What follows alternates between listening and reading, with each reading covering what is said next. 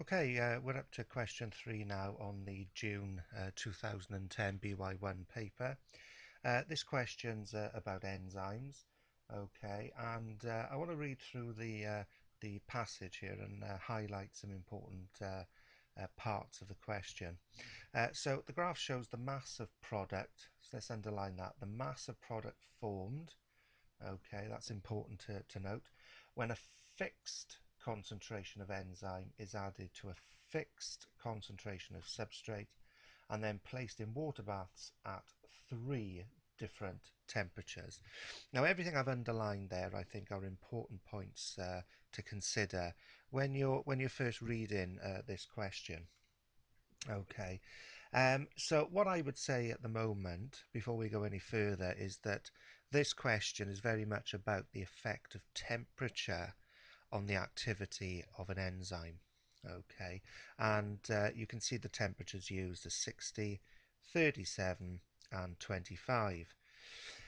Okay, so one other aspect here is why is the examiner stating fixed concentration of enzyme, fixed concentration of substrate?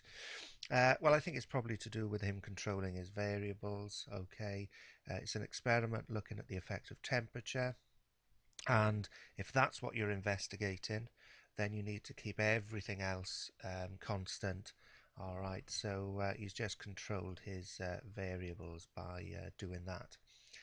The other interesting aspect of this graph, okay, I don't know what you've done in college or school, but very often the y-axis of graphs you draw and consider when you're looking at enzyme work often have rate along the y, and along the x they normally either have enzyme concentration, substrate concentration, or temperature.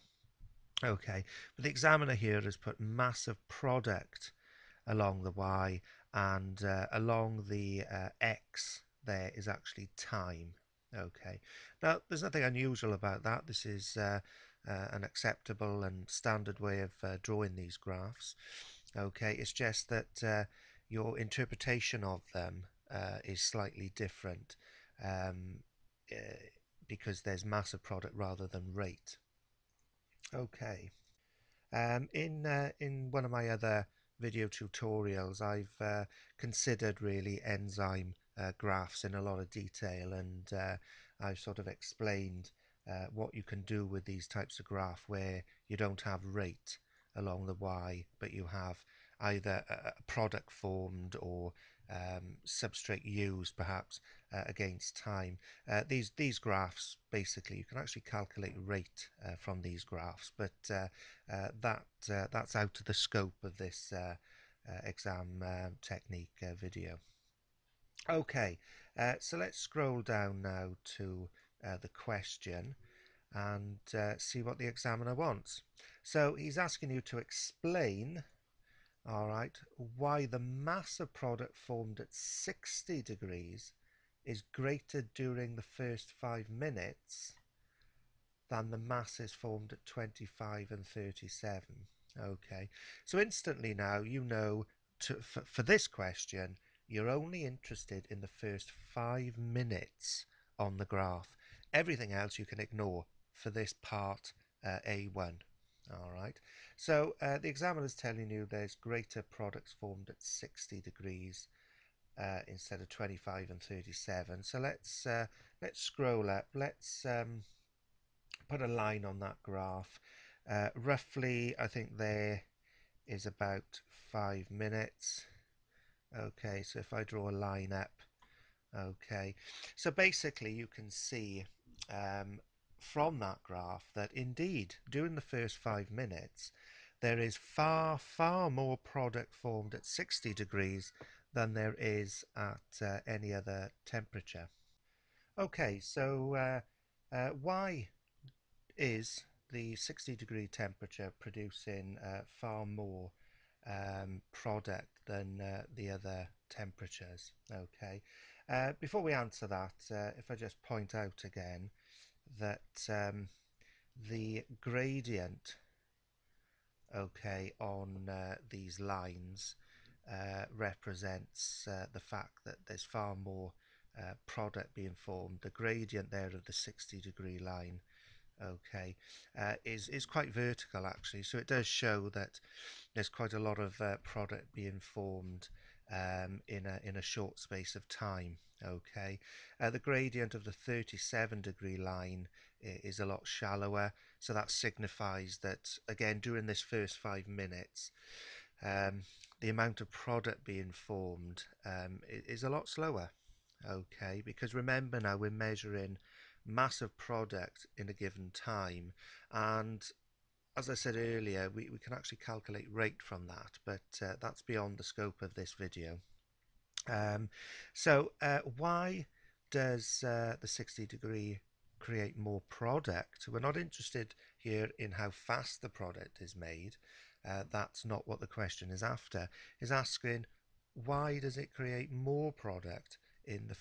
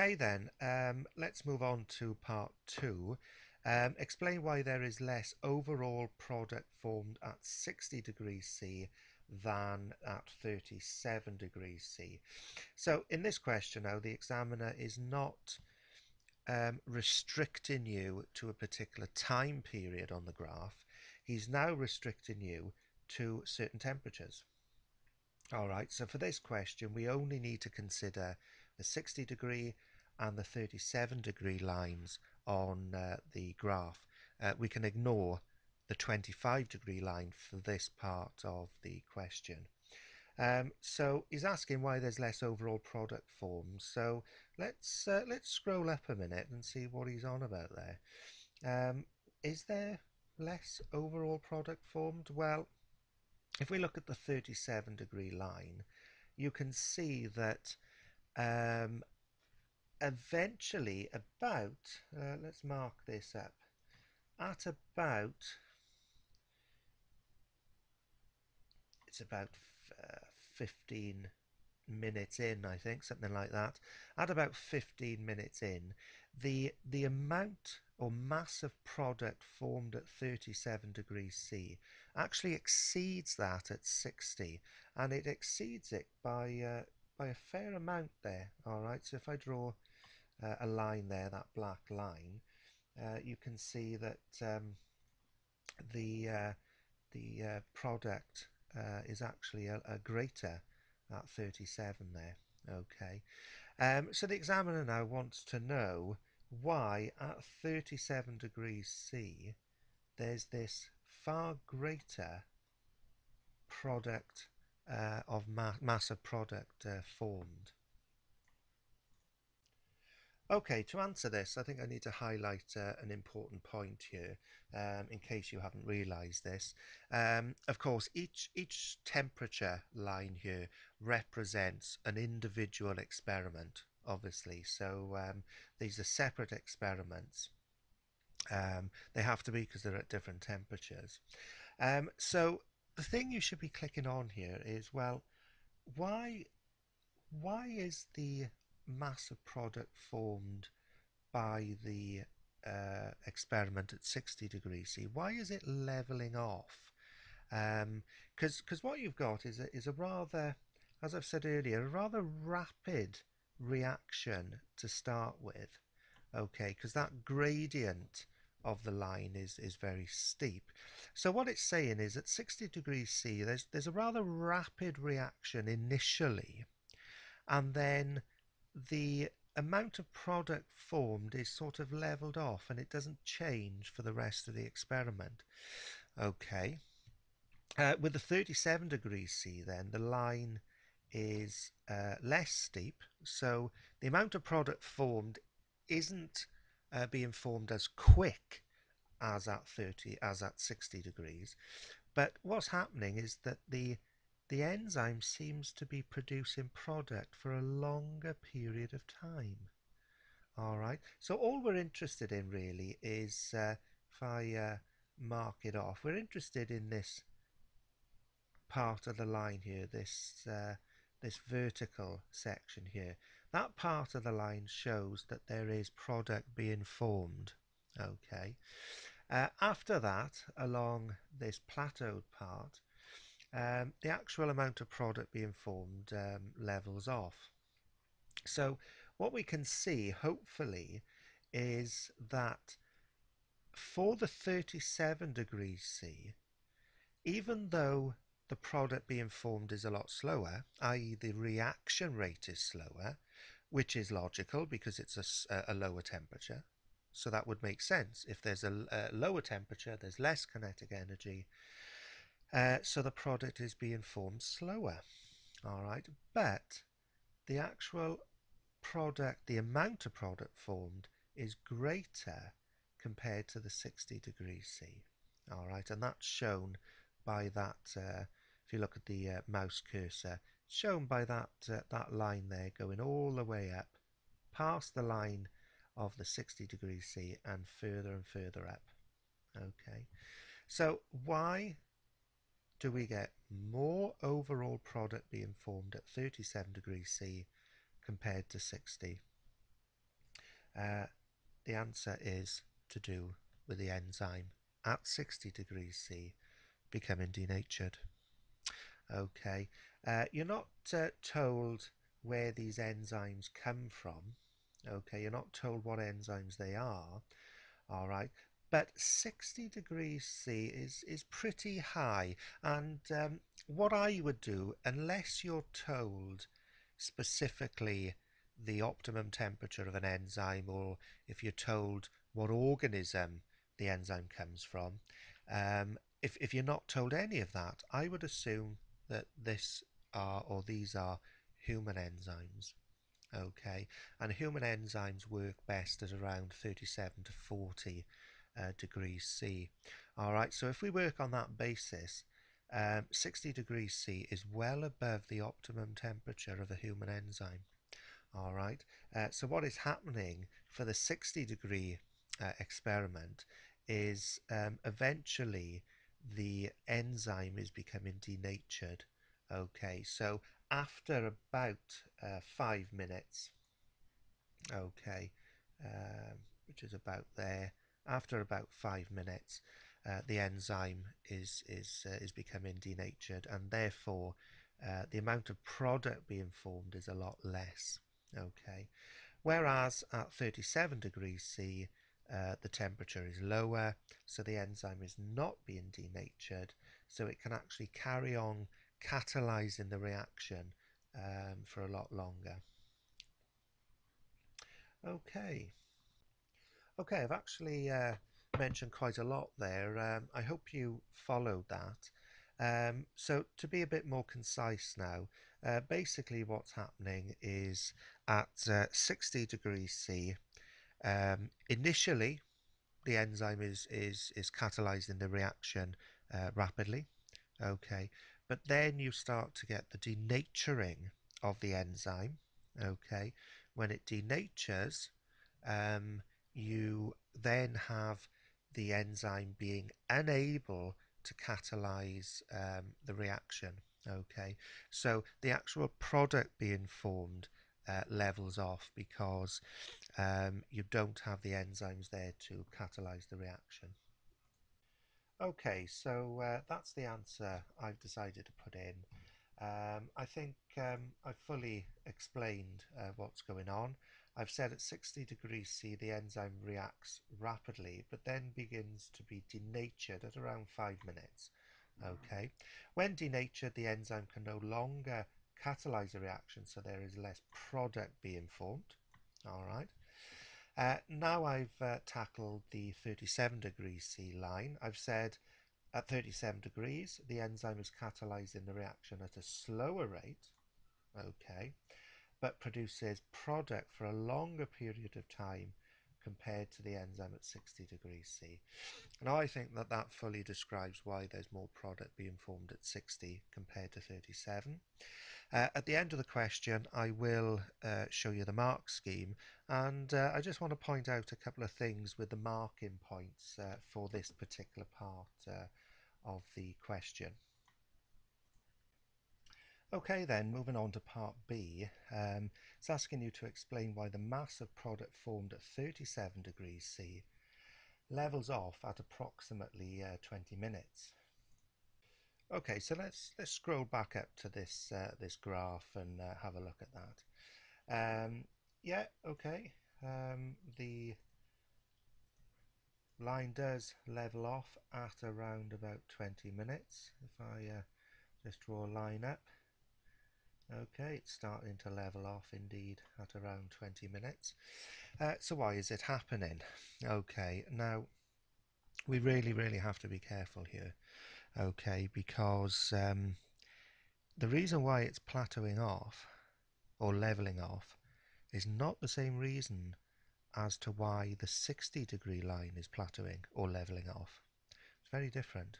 Okay, so I want to try and refresh your memory on what I said earlier about assuming that these enzymes are human enzymes because you're not given any other information about the enzymes. Okay, so basically we've said earlier that at 60 degrees the enzyme is being denatured and that's why it's plateauing off.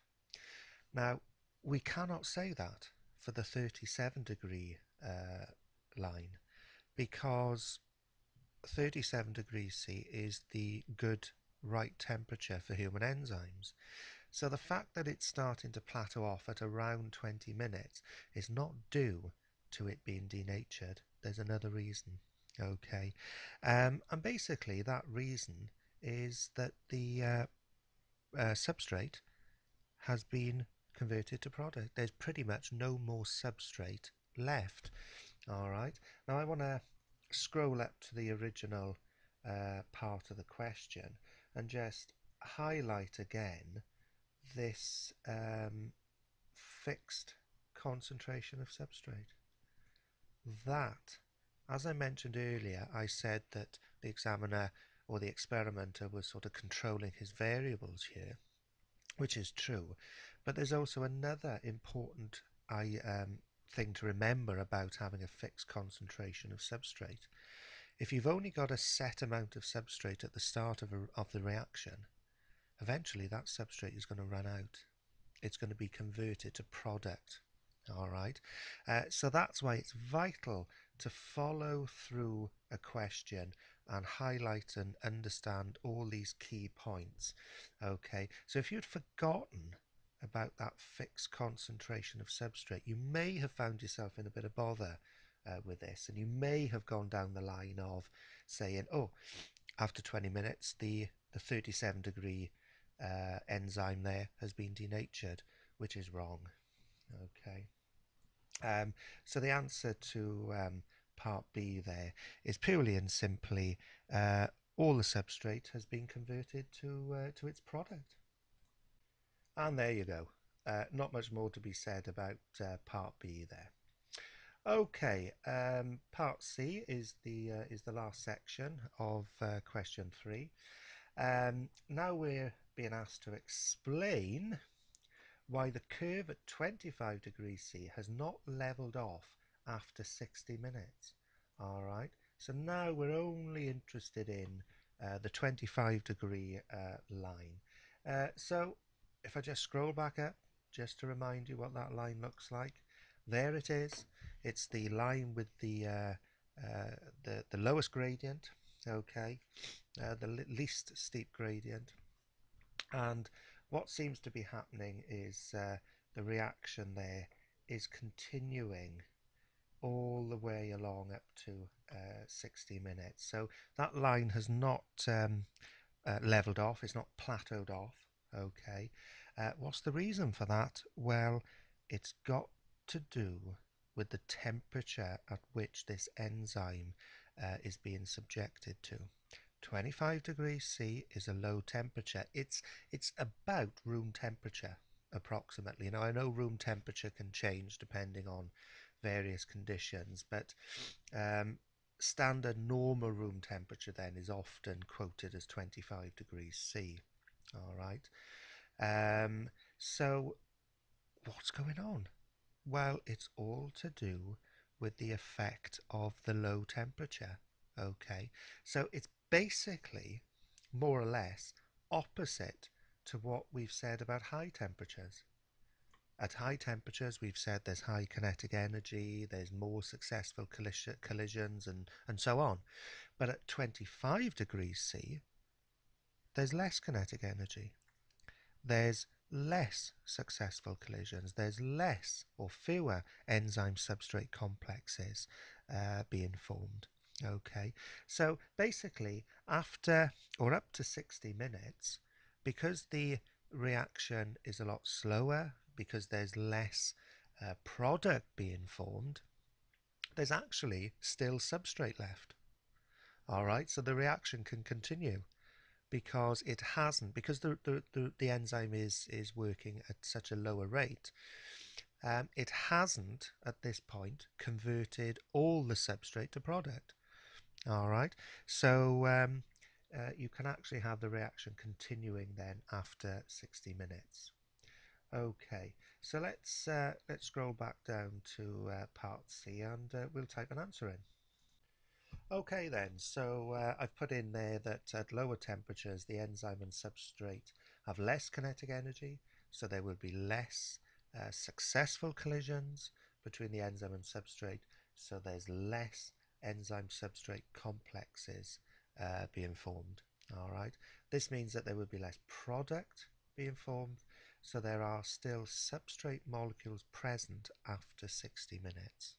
Okay, so that's why the curve hasn't leveled off after 60 minutes. The enzyme still has substrate in which it can convert to product.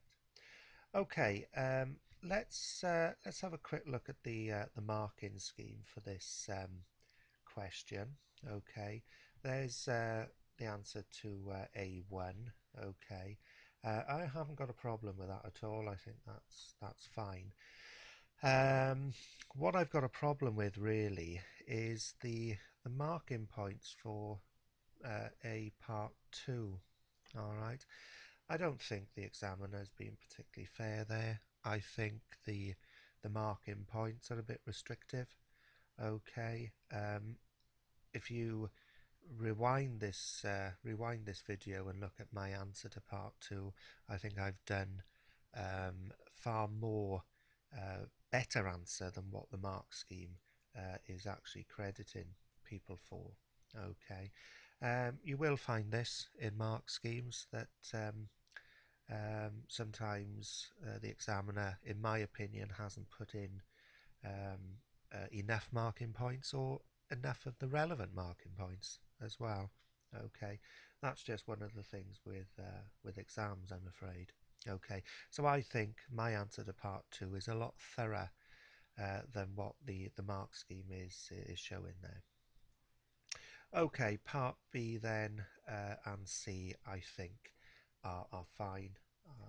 No problems really with that. Okay, that's the end then of question 3.